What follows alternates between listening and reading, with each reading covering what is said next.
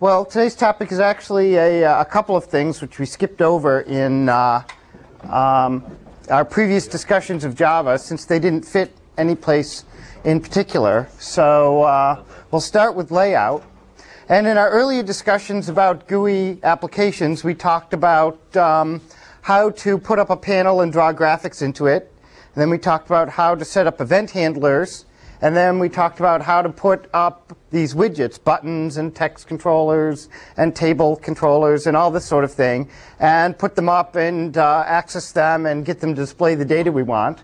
The thing we skipped over is how to nicely arrange them on the screen so they're where we want.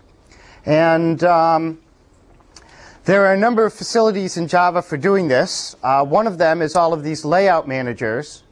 And the problem that layout managers more or less try and solve is how to arrange the set of widgets which you want so that they appear nicely on the screen, or at least predictably on the screen, in a variety of screen sizes or a variety of window sizes. So if you nail down the size of a window, all right, then you can pretty much absolutely decide where to put your components. Just size them by using and position them by using the set bounds on the component. For set bounds, you can basically set where you want it to be and its width and height, and then that locks it down. Now the trouble is, if somebody shrinks the window, it'll just cut off the middle of your application, and if somebody grows the window, your application will still be stuck in this little corner. And you might just lock down the size of the application, and that is sometimes okay. But if somebody has a small screen, and you make your application too big, only that much is going to fit on the screen, and it's not going to be very useful. So to attempt to reconfigure the placement of widgets kind of dynamically and rescale them so that the application looks nice at a variety of sizes is what these layout managers are trying to do.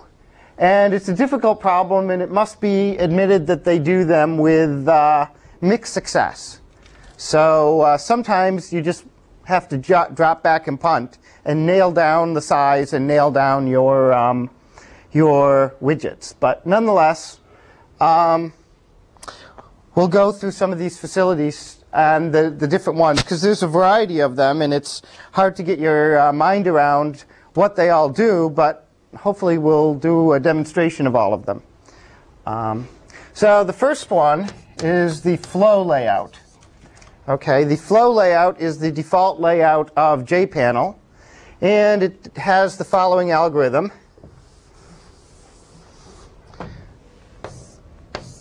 If you have a window and you start to add stuff, add elements, it starts to arrange them in rows, and it fills up the first row. And then when it runs out of space, it fills up the second row, and then it fills up the third row. Okay? So it basically tries to arrange them in rows where the rows increase downward.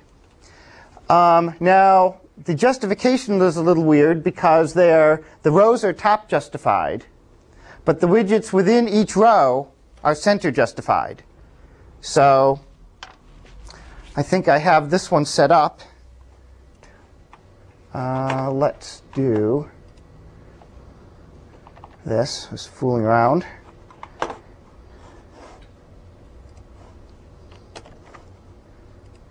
And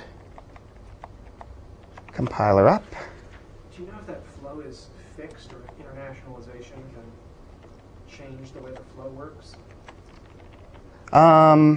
In what way? You mean make it flow like? From the bottom, because you read the other. Right.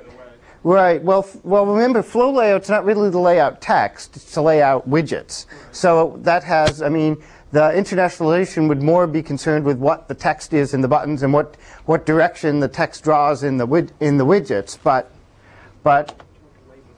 But it's true, you might have a completely localized layout. You might need a different layout for each locale. So here I've just allocated to show you what these things do, a bunch of buttons. and different colors so you can see them. And this is how, if you throw these into a flow layout, what they're going to look like. And if you grow the window, they kind of try and fill up that top line. And then as you shrink the window, they all get squeezed in the middle, and you can see they're all still centered, and then it just starts to clip. Okay. So, what's the blue one? I don't know. Probably Sneezy, but no, Sneezy's over there. Well, then I don't know. I don't know. I find I know only a subset of the dwarves and reindeer, though I did get all of the TAs, so I should be. All right. So that's the flow layout, and that's kind of your default layout. Not very flexible, but gets you started. Yes. What happens if you have one component in a row that's tall, so that it would cut right. the other? It sizes the components to be basically the size of the rows is the size of the biggest component in the row. Okay, so you'd have to Okay. gap on both. Right. So you'd get something that looked like button, button. Button. Automatically at the top of the row rather than. Are they centered in the row? That I'm not sure of, actually. I don't know whether within a row they are. I thought that's what you just said. No, they're centered horizontally in the row. They're centered horizontally. If you have a big row, I'm not sure whether, how the individual ones align within a row. You'll have to try that experiment. All right. So the next layout, which I find very puzzling, is the border layout. This is the default layout of JFrame and the content pane that you get out of JFrame. And the idea of that is, instead of just always having things on the top, they divide the screen into ranges, basically like this, and they label them as directions: north, south, east, west, and center. And then when you add components to this, you pick a direction. In the add command, there's a 2-argument add command, and the second argument is which direction you want to put the component in. So if you want some on the top, you would set it to be north. Set some on the south, you'd want it to be south, and vice, wherever you want the component to be. One thing I should say about how you change layouts, it's pretty straightforward. First, you have to create a new layout. A layout is actually an object in itself. So you would have to create a new border layout. If you wanted to set it something that wasn't default to border layout, and say, this may not work. I don't think layout is actually a class, but I'm being lazy. And then you would take your frame, or your panel, or whatever, your container, and do a set layout of the layout that you wanted. All right, so I will go into my program and come down here, and I will set the layout. I've already created a border layout up here, and so I'll set the layout to that. And now I need to add the buttons in a direction. So what I will do is add them in the center. All right, so I'll try recompiling that. Fingers crossed, everyone.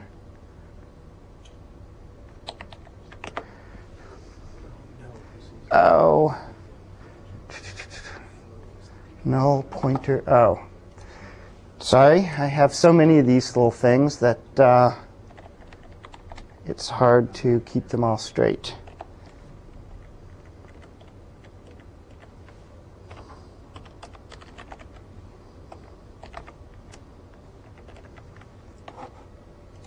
That one should do the trick.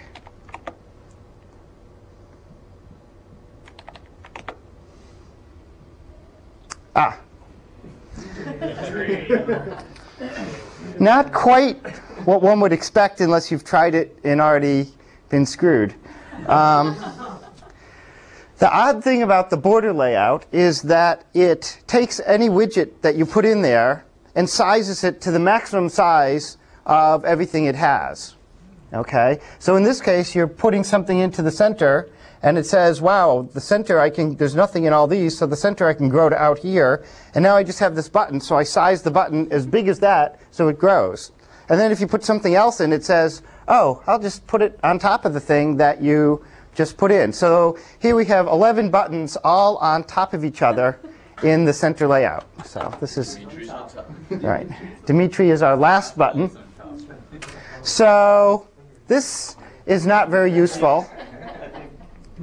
So let's see what happens if we all right. Here's another example, I believe. This one is going to cycle through, okay, instead of trying to put them all in the center, it's going to cycle through north, east, south, west, center, northeast, and try and put them in various places. So maybe at least we can get a nicer thing there.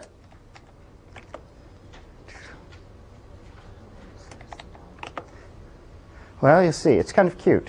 No, that didn't do what I wanted to do at all.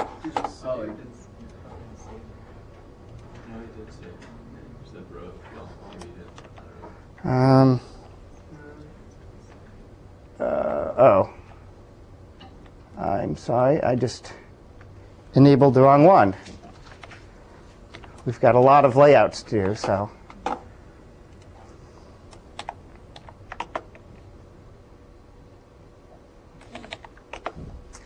Layout is one of the most tedious. Okay, well this, if nothing else, gives you a nice idea of what it thinks the north, south, east, and west are. Okay, and it basically, since I have 5 of these, since I put one, cycled through and put them in each section, it said, okay, I have to size all these guys. But then it still grows all the buttons to be the size of the sub portion of that, and then it just, again, puts them on top of each other. So we have 5 buttons out of 10 instead of 1 out of 10, so we're making progress. So how do you make this thing useful? Well, what you end up having to do is put containers into each one of these guys, and then put your buttons or whatever widget you want into the containers that are in these things. So if you just have a north and a center, does it get rid of east, west, and yeah, south? it'll grow them and How do you decide how to size the edge ones, northwest, east, and south? I would have thought that south, north, west, and east, they would have all been equal size? equal size. Well, West, the picture you saw there, since all those buttons had the same size constraints, is kind of its natural idea of how it wants to size them. Okay, so it tends to make kind of a stripe here, stripe here, stripe here, stripe here, based on probably the height of the buttons, the width of the buttons, and then what's left goes in the center. So it kind of minimalizes the edges, and then fills everything else with the center. So somewhere here, I have something that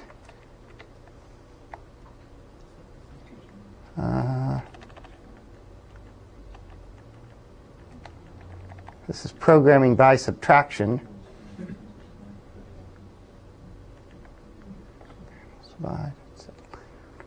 Grid layout 2.2. Wow, that's pretty hairy. All right, so what I'm going to do here is create 5 panels, put the panels in, cycle through the all the north, south, east, west, put the panels there, and then down here I'm going to run through and put the buttons in, cycle through and put them in the panels. And this just is some arithmetic to put them, scatter them among the panels. So if this compiles, I'll be impressed.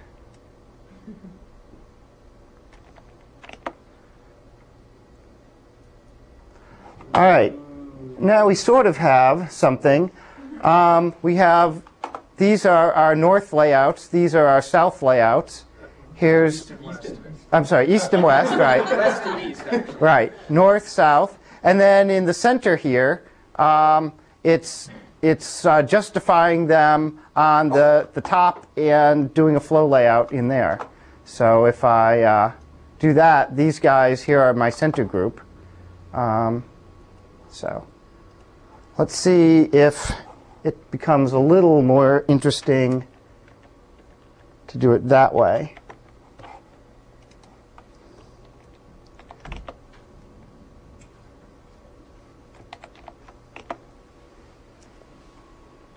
Okay, here I've got them all packed. You can see the north ones, south ones, east ones, west ones, center ones, all piled up there. So that is the border layout.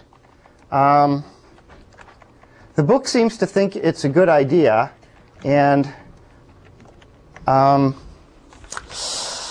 don't know. So the next one is the grid layout. The grid layout is kind of cute for some applications. What it wants to do is take your window and basically just break it up into a set of equally spaced rectangular regions, and you tell it how many across you want, say 4. Well, say 3, and how many down you want, and it breaks them up into even regions. And then as you do adds, you just go about this and add components, and it fills them up in this order. Okay? So if we get rid of all of our fancy stuff, and we get rid of our panels, and we just go back to a very generic add buttons, and then we change our layout from border layout to grid layout. Ought to do the trick.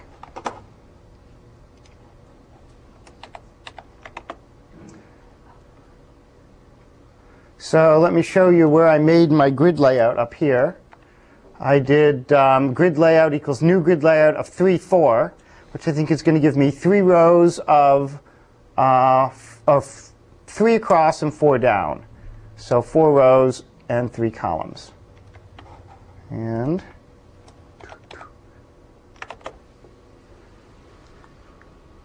okay, I guess I got the opposite. 3 rows and 4 columns. And as you grow this thing, all the individual pieces tend to grow and resize. And it just maintains this grid thing. And if one of these was bigger than the other, it would, pick the cell size to make the largest one you have comfortable, and then try and fit all and grow the rest of them in to fit. So this is kind of cool if you really have something that is a even grid layout.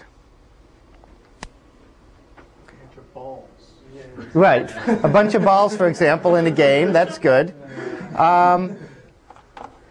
Now, sometimes you don't have a full grid to fill in, so you do something fancier. I mean, the ball game is a good example for that. The calculator example in the book is a good example of that. Maybe if you're doing some kind of fancy calendar, active calendar thing, you could lay out all the days like that. Do you know how, when you don't fill it with all the positions, how it decides to position them? Because I remember Donna and I were looking at that with the balls. If we had it, maybe we only had 9 elements that went into it, but it had 59 spots. Or Right. By default, when you do the adds, it fills them across like this. Actually, it didn't seem to do that. It didn't seem to do that? No, that's what your notes say, but Right. it seemed to do like. I don't know, how did it? Is Donna there? No, she's not there. Oh. It seemed to, it did like 2 columns of, like when we had, I think, set it up to be a 10 by 10, and we only filled in like 15 elements. It did 2 columns, one was 7 and one was 8. And that was it. I'm surprised. I did my ballgame that way, and that's filled it in. Yeah, I'm surprised. And basically, you know, here I only put in, I had 12 squares, I put in 11 things, and, you know, that's the square it left blank. So, I don't know. Though it does depend it's entirely dependent on the order you put them in, too. So, but I'm surprised you had that effect. It was on her code, so I don't Ah. know if there was anything So. additional that she had in it. Okay. So Dave, Yes. earlier you added a grid layout to the border layout, right? Right. So that you can kind of layer them. Right, you can put, you know, what I actually did, I didn't add the grid layout to the border layout. What I did was make a border layout. Okay. And I put panels in each one of these, all right? And then I added grid layouts to each one of the panels, which then laid out the buttons in each one of the panels using grid layout. Okay, so you add layouts to containers, and you can then put containers in containers. So that's how you build up these things, actually. So this last time you didn't specify the size of the grid, you just... No, this one I did when I created it up here. I created a bunch of grids to play with up here, layouts to play with. Just to satisfy my curiosity, Yeah. do that grid layout with like 5, 6, yeah, something larger. All right. So that just to see what it does. It's not going to be happy with that, but that might be too big. Yeah, that's like one row. Yeah. Like 5 by 7. Let's do 5. Okay. And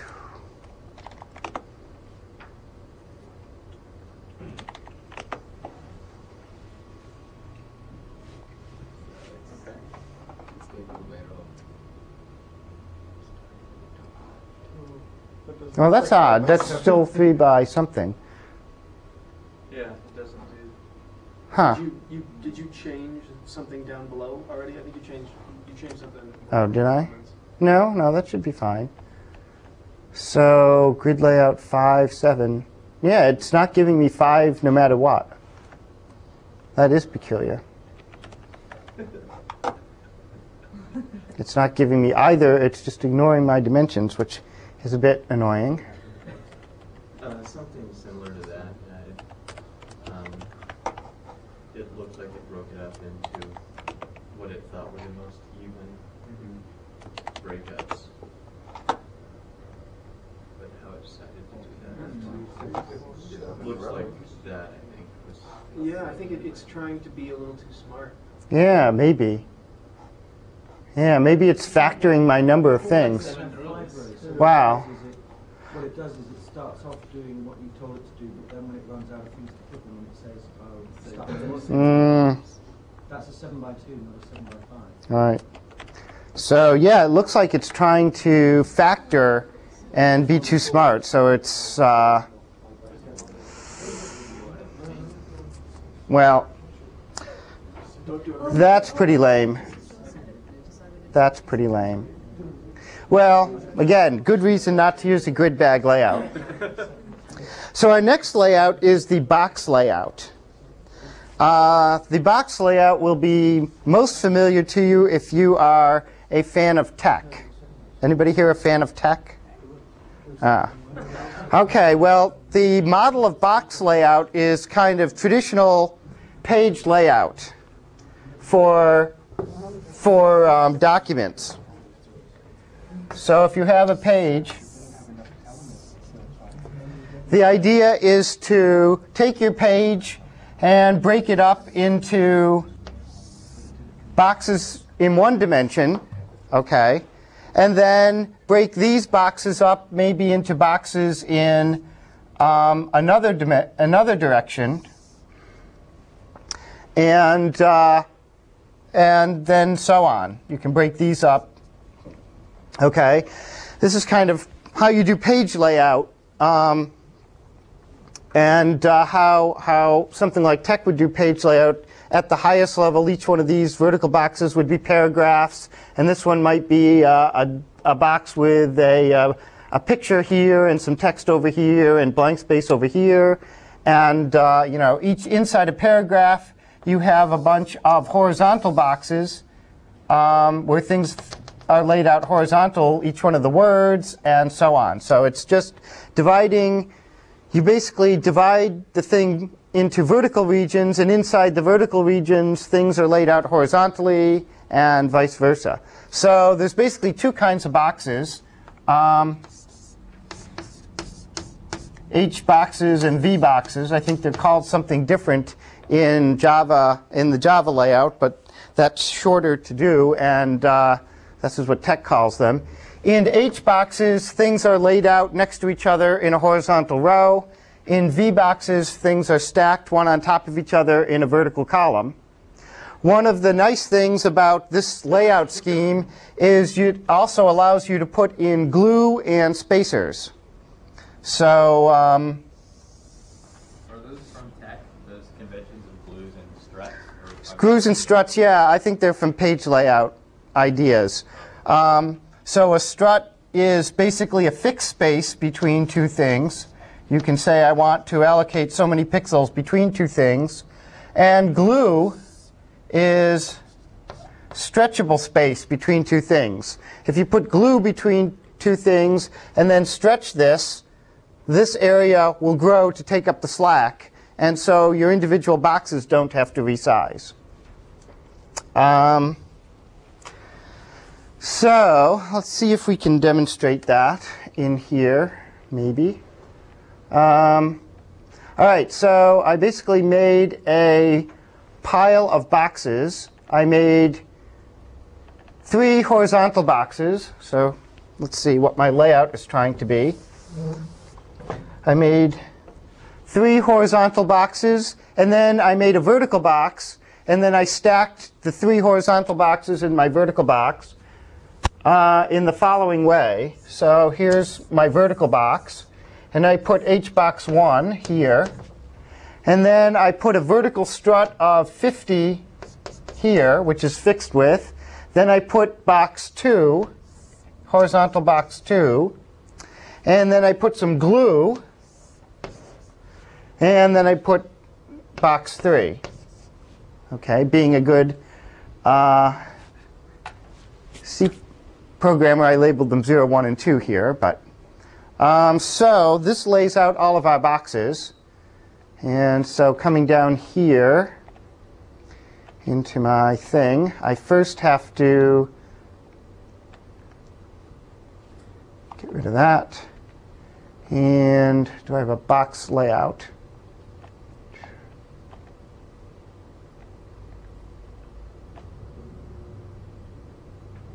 They have a series of utility routines, which is they have a class called box, which is essentially a panel with a box layout, and then a bunch of utility routines to put them together, like create horizontal box,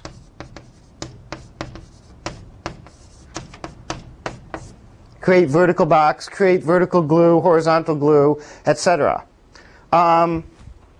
This is more or less equivalent to creating a JPanel, creating a box layout, and setting the panel to the box layout, but it saves us some typing. So I have this thing called doBox,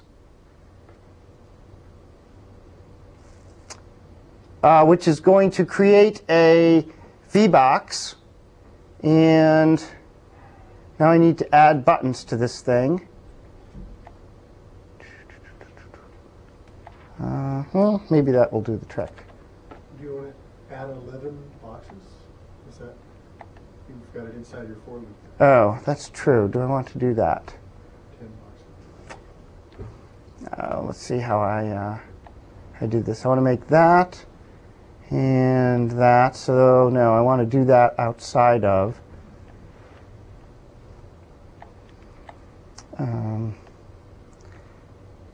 And so where am I adding the buttons? Set those, set those. This is so complicated. Box center. Add buttons of I.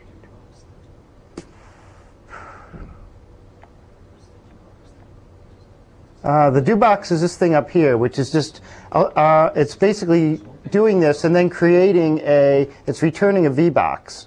So I guess what I want to do is something like, right, I want to come up here and add do box to center. But now my question is, how did I get my buttons in there? Yeah, hang on there. Oh, okay, I've already built them. Okay, good. Good. No problem. So I don't need to do any of this stuff at all. I knew at one time all this worked.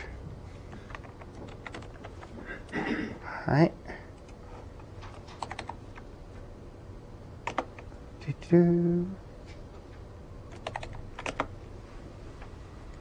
Oh, null pointer exception add.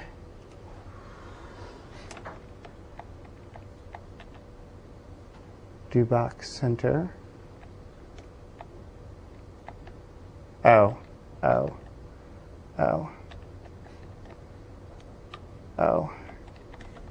Well, we still need this loop to create the old buttons. And we probably want to set their background colors too. Okay.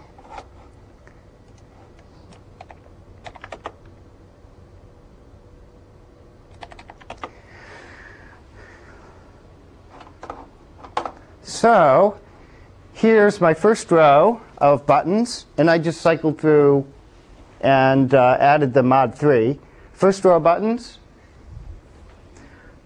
It's flow. Did I do a flow layout? I forget what I did in this individual rows actually. Oh, I know what I did. I was fooling around with struts and stuff. So here's some random struts.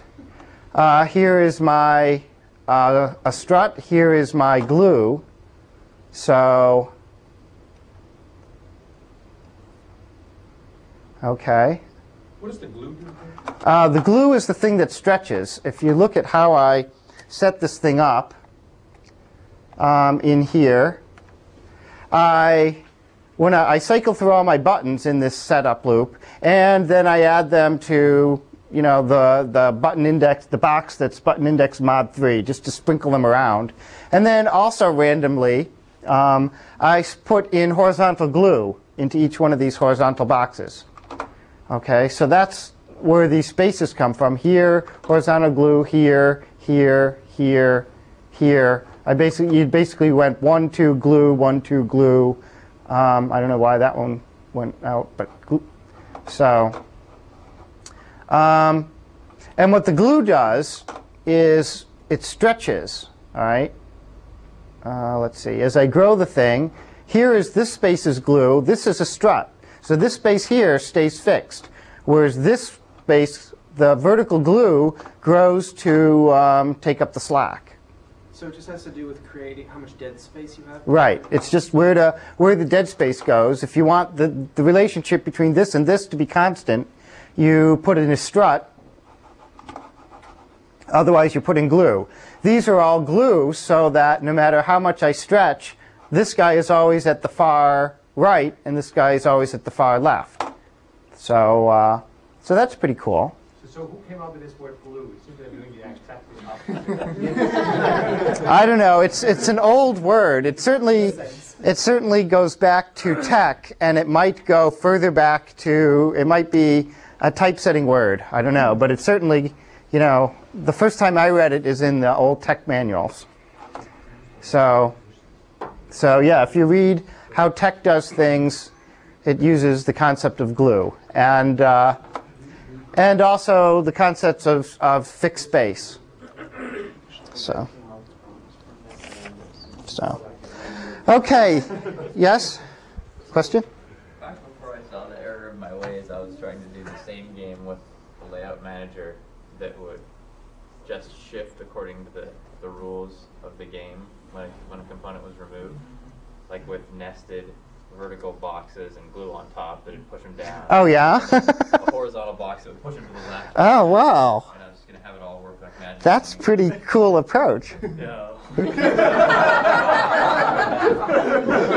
Well, it ought to work if you can keep the individual panels from resizing like mad on you. Yeah, well, right. You can set a maximum Right. on them, right?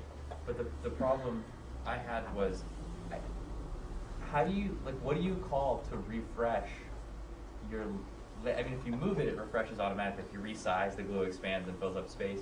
But if you just remove a panel, it's Right. dead gray space until you, there's this invalidate layout thing I've never really used, but I don't know. Yeah, there is a change listener on there somewhere, but I'm not sure how to. I know it's easy to figure out how to do something when the layout changes, but you're right. I'm not sure how you reconfigure it if a call to repaint doesn't do it. Yeah, repaint didn't seem to. Repaint on the what did you call repaint on? The outer container. The outer the content pane. Yeah. Ah, that's true, because that hasn't changed size, so Right. it's just going to say, you know, I don't have to. That's tricky. That is tricky. I don't know. You got me. Still a cool idea. Okay, the final layout, or second to final layout we'll talk about is the grid bag layout. And if the box layout uses the standard page layout metaphor for laying out horizontal and vertical boxes, the grid bag layout uses the standard table layout mechanism. If you've ever laid out tables in TeX or laid out tables in HTML, it uses that algorithm where essentially you take your space and again you're going to divide it into rows and columns, and you do have to have a even, you know, it's not an irregular thing. It is an even number of rows and columns.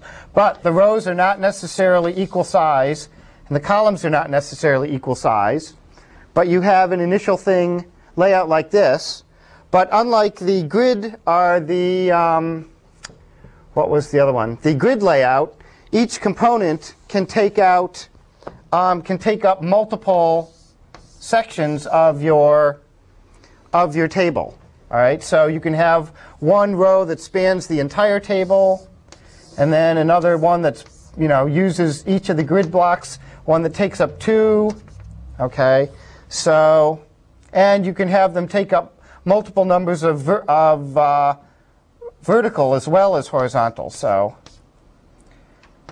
and the advantage of this is that because it's underlying this grid, okay, this even grid, and you're taking up subsections of the grid with your components, you can keep components aligned within rows and across vertical and horizontal divisions. The problem with doing it with H boxes and V boxes is everything within a given H box is aligned only with respect to itself. It doesn't know the rest of the world. So what's happening in another H box below it has no effect on it. And so if you want two rows of things that are aligned lockstep, but they don't fit into a grid box, this is the scheme you use. Unfortunately, it's massively complicated, just like laying out a table in TeX or in HTML, and but you just have to do it. So the way that you do it is to make one of these grid constraint objects. Okay, for each component, you basically need to make a grid constraint object which tells it basically where in the grid, what its starting square in the grid is going to be, and how many grid squares across it wants to be, and how many grid squares down it wants to be. And you can also set something that relatively weights, when it grows and shrinks, how much of the grid space, you know, how important it is. The book recommends setting that always to 100, so you just reduce the number of variables you're playing with. You typically have enough control here to make everything work. And then you have a fill parameter which says you can fill it in horizontal, you can grow the components to maximum size horizontally or vertically. So here I made a utility method to make all these constraint objects. All right, then down here, for each of my buttons, I made a constraint object, and I put them at various places with various widths in my grid. And then we come down here, and I made a grid bag layout and an array of grid bag constraints, which, so let's see, I need to comment out that one, set my layout to GB for grid bag, initialize all my constraints, and then I need to go put my buttons in, and I need to add the buttons to the grid bag layout associating the proper constraint with each button. Okay. It's actually not that horrific to do. The difficult part, the challenging part, is you have to draw out what you want the thing to look like on a piece of graph paper to come up with all these numbers. What are those numbers correspond? These numbers are where I want the thing to start, x and y, and how wide I want it to be and how high I want it to be. So this one's going to start upper left and be a 1-by-1 cell. What units are those in? These are in grid squares. So if you've got a 10-by-10 square, right. a 10-by-10 Here you don't, with a square. grid bag, you don't tell it the target size of how many across. You just put in things that say start here and start here, and it kind of sizes the thing, the grid, based on what you put in. So here we're probably going to have about a 6-deep grid, because I start things at, I start some things at location 5 and I make them height 1. Here I start something at location 2 and make it, or here I start things at location 3 vertically, row 3, and I make it double height. So let's see if this actually works. I don't even remember what this is supposed to look like. Sizes the button to fit the cell? It does, because I put that layout fill both. It means fill in both x and y directions. So here it's growing to the maximum dimension. So just so you can see where how this corresponds to my constraints. For example, Double height buttons. that's true. That is true. These.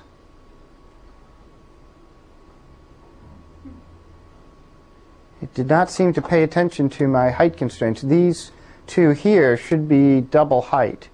Which one is that one? That is Donner and Blitzen.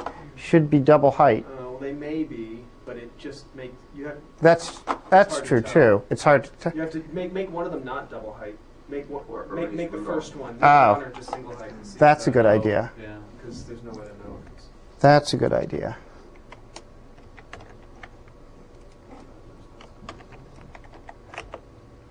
Well, this is how you learn, is by science. No? It just does what it wants to do. Well, this is why layout is a nuisance. Let me take away that this fill business. Okay, so now it should default, I believe it defaults to no fill, despite what the book says. Okay, so here's what it looks like without. Each one is kind of centered in its own square. And if I grow them, they spread out and the like. Now, I don't know whether these things are actually taking up, as I say, 2 grid squares, but they're just so small that it's just growing them to fill in the space or what. But it does not, it certainly is not doing quite what I expected. But here, if you look at it like this, you don't see quite the gridness of it originally. But you can see that these guys are all aligned in a column. Sneezy and Rusty, I think, are aligned in a column. Blitzen is like actually centered in 3 columns, so it's a little offset. So anyway, all right. The final layout we'll talk about is the null layout. Like I say, sometimes you just want to drop back and punt and nail down your your buttons to where they are, and oops. So the way to do that is to set the layout of the panel to be null, set where you want the buttons to be by hand, or set any components. So here I'm running through, and you set bounds by setting the upper right-hand corner of where you want the thing to be, and then you set the width and the height. So here, my widths are all going to be 100, my heights are all going to be 30, and I'm going to increment the upper x by 40 every time, so I'm just running them down the diagonal. Okay? Because why not?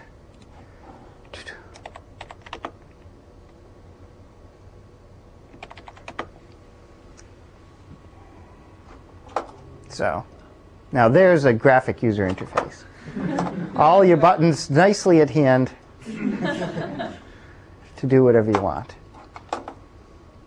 When you do the null layout, there's no resizing of it. No, it just nails those guys down. The sort of dialog box kind of thing, is that null layout what you do to you have a fixed? Yeah, if you have a fixed dialog box, the null layout is what you do. And that's if you use one of the layout tools that you use to drag and drop and position things, at least in VB, they tend to give you a fixed layout. They just nail them down where you put them, and you have a fixed size thing, and that, to be honest, makes your life a lot simpler. Two other things for laying out components that you'll find useful for your project, although they're not layouts, there are two container panes or container types which are useful for putting other containers or collections of widgets in. I really like these both a lot. One is called JSplit pane. And what this does is it gives you, if you put it in, it gives you a way to add two containers. When you create it, you have to give it two containers, say two JPanels, which it'll put on top and bottom and left and right, and then give you a control bar here, which is mouseable up and down. Okay, so that's very cute. The other one is JTabbed pane. What is this control? This one? It's just lets you put the mouse on this and move this bar up and down and resize the two halves, split the two halves the way you want. And this does that convenient thing that you always see where there's a line of tabs with labels. And you click on one of these, and with every label you have to associate another container. And when you click on one of these, whatever container you associated with it pops up in that space. So if you look at pretty much any app you download these days, they make heavy use of these tabbed containers. And I like them a lot. They're easy to use, and they make applications look neat. So, and you can put these things inside these things, so you could have a tabbed pane where one of the panes has a split pane, or vice versa. You can have a split pane with independent tabs, and then once you get this level of layout done, then you need to worry about, you finally get down to a panel here where you're whacking in some components, and that's where you have to worry about the HBox or grid bag or whatever layout. I guess I would recommend, although they're a bit of a hassle, either the box approach or the grid bag approach. But maybe that's because I've done too much tech. OK. We have a little time left, and I want to cover two more topics. One of which is packages. We've kind of skirted the issue of packages, and there's nothing terribly fancy about it. The idea is, right now we've basically been building our applications by putting all of our files in the current directory and making up our own names and importing Java packages when we need them.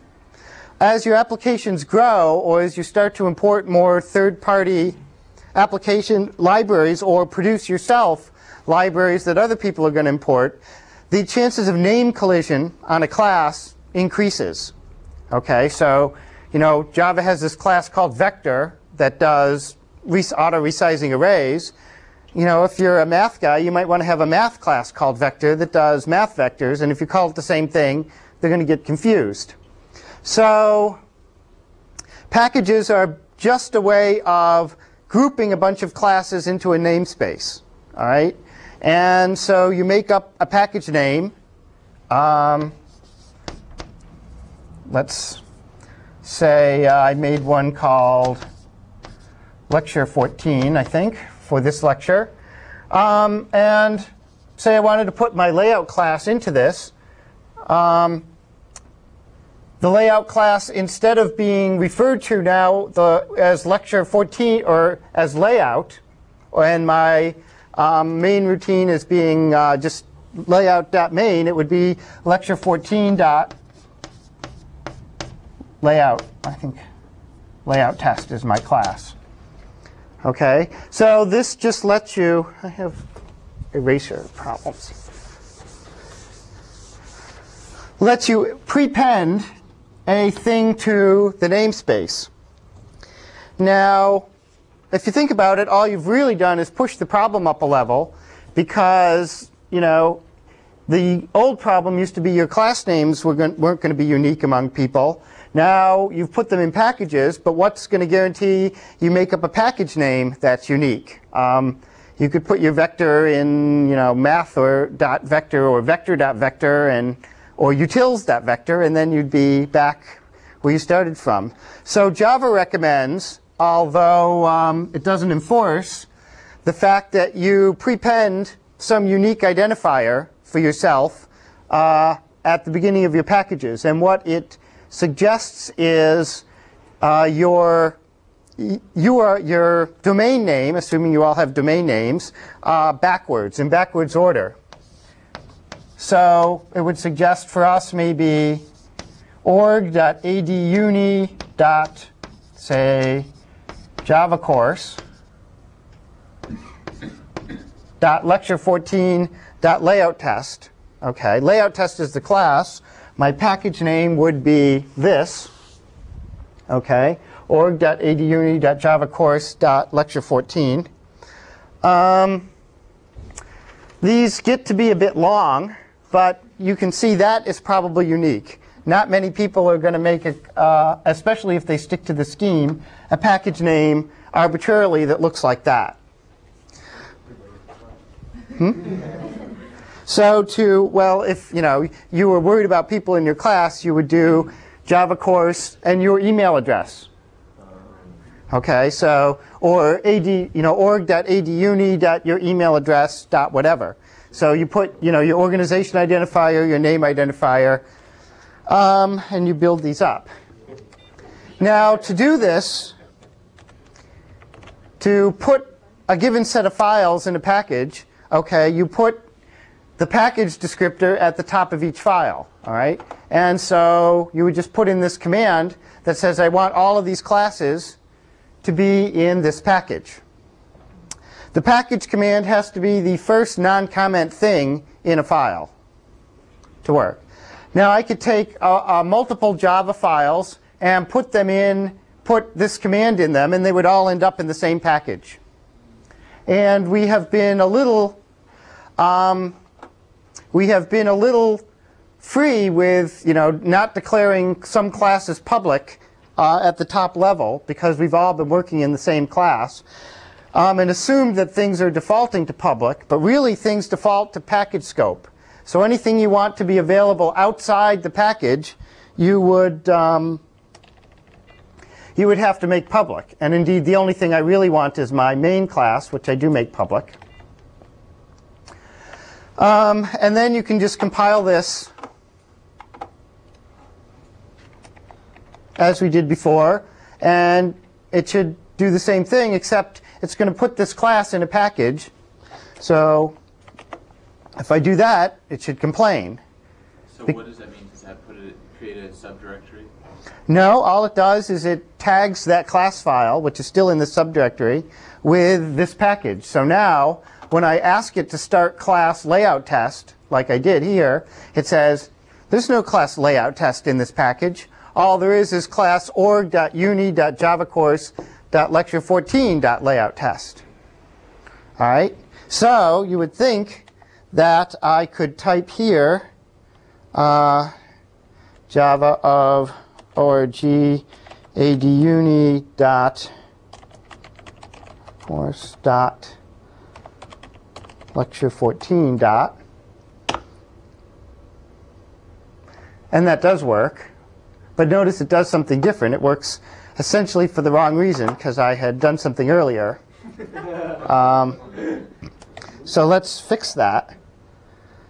The reason, what it's doing is Java maps, for some reason I do not understand, except to try and force you into this Java-centric view of the world and try and ignore the fact that operating systems exist, maps this class path into a file system path. So in order to find this class, what did I call it? Layout test. It's going to look in directory org slash aduni slash Java course slash lecture 14, and then it's going to look for that class. So I tediously created that enormously deep directory tree, and if my history is good, I should have something that copies star.class down into there from my current directory. Remember, I just compiled this stuff in the current directory, set that class, that package name in the current directory, and it created it, and it's still there. So, but in order to use it, it won't let me use it in the place I compiled it. In order to use it, I've got to relocate it in this weird directory down here. And now when I try and do it, it should get the most recent one. The old one it got was the flow layout one. Now it's the one I just compiled, the null layout one. So if you're trying to do both use packages with this namespace and do kind of organizing your source in a structured way, this can be a real nuisance because you've either got to put your source files, you've either got to basically do your development down deep, deep, deep in this hierarchy and then access it from the top of this hierarchy, or when you're organizing your source files, you have one source tree and source one for all your modules, and then you basically end up with this big, deep binary tree that you have to copy everything down in, and in order to run it, in order to use your packages. Since all this stuff is great for making your stuff unique in the entire world, but just working on your local machine can be a nuisance.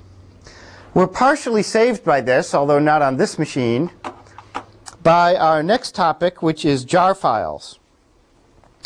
Jar files are just zip compressed archive files, and they also let you add some special information that will describe the files that are in there.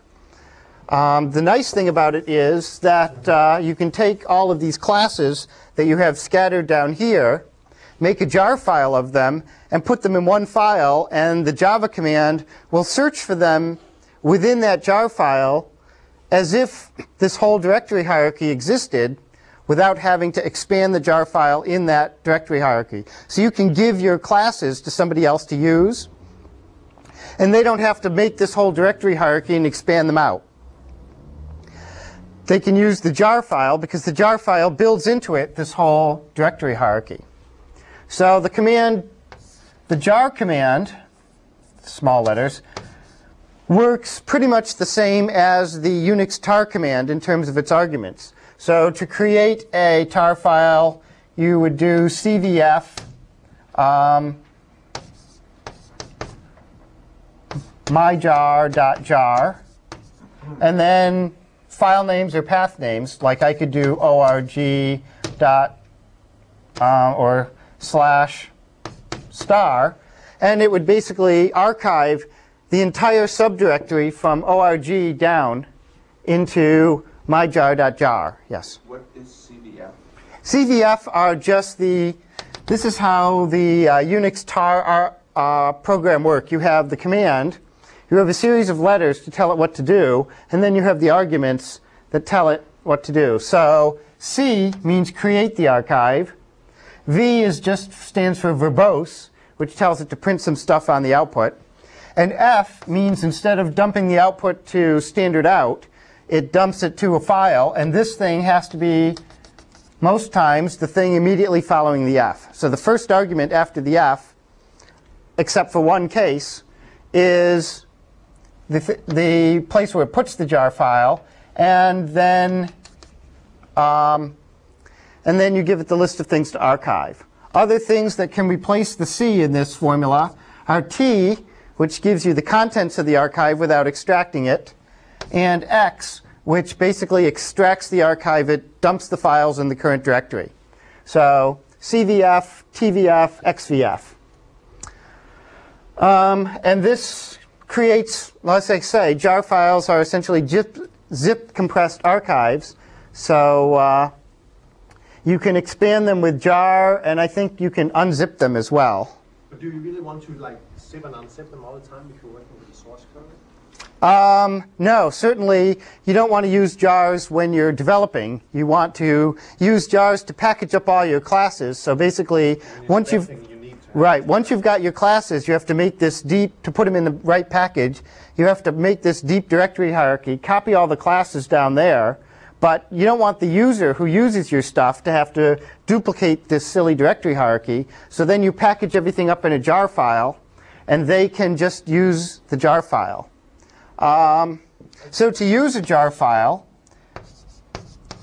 we say Java, our normal Java command, and say our paths were there. We can say class path and somebody's jar file, and then the name of some class. Look for this class in that jar file. It will add all these things to your class path. So that's kind of cool. I don't quite understand, by doing the jar, Yes? does that mean that the user, when the user runs the jar, is automatically creating those directories within their own system? And Only if you do the X. Okay, if you do it here, class path, no, Java is smart enough to basically internally search the jar file without expanding it. So if you just use the jar file, it doesn't mess up your file system. Only if you do jar XVF will it expand. There's probably a certain amount of overhead in running that because it's got to decompress. Yeah, but it's all startup overhead. Is it fairly minimal? Yeah, it pulls all the things up in, yeah? I just don't quite understand the class path parameter, and the jar file has to be put into the class path. So is that Using this, right. Class path just tells Java where to look for all of your classes, all of the classes you mentioned, like all those java.utilities, all that. It's got to find those someplace. The default class path gives it a pointer to there. It also assumes your current directory is in the class path. This lets you put something else in the class path. Okay? So this says, look in this jar file, all the paths in this jar file for layout test. Now you could put, instead of a jar file here, just an ordinary directory. Okay? For example, if you had all of your classes down here, you could say class path org/alum dot blah blah blah blah blah blah, and it would look in there for some classes. Okay? So one other cool thing about jar files is that they have a information file specially hidden within them, if you give it one, called a manifest. And a manifest, usually called manifest.mf, is a text file that has information about what sorts of things are in the archive. And to create an archive with a manifest, you add an extra argument to this jar create thing. You say jar cvfm or mf, and then after the target file, but before anything else, you put the name of your manifest file. And then you put the things you want to archive. One weird thing about the way this argument structure is done is the order of the f and m here have to exactly match the order of this file and this file. So you can say cvmf, then you would have to say manifest and jar, or you say fm jar manifest. But whatever order these two letters are in, the next two arguments have to be the manifest and the file name in the same order. It's a strange way of, you would think they would do -m manifest -f jar, but it's a holdover from the traditional tar syntax. So what can you put in a manifest? Lots of stuff, most of which is relevant to things like Java beans, which we really won't talk about much in this course, though maybe a little bit on Thursday. But one of the things that you always need is this first line that tells you what version, just manifest version : 1.0. The format of the file is keyword : value. One thing cool you can put in there is the target main class. Okay, main class tells the archive that, or tells Java that if I give you this jar file to execute, this is the class that you start executing at. So if I've made my archive down here, I can set this as the main class. And then, and this is the coolest thing, I can say java-jar. Say I made this in layout test.